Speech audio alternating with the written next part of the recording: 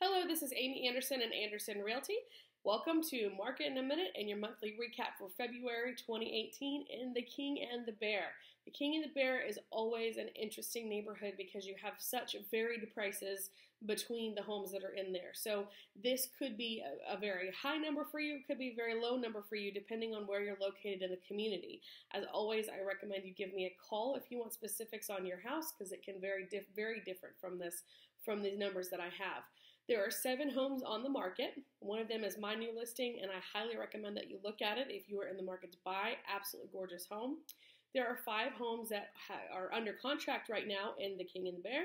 And last month, only 2 homes closed, and they were some of the larger homes, and that gave us an average of $161 a square foot for what closed last month, and they were sitting on the market for a little while at 229 days.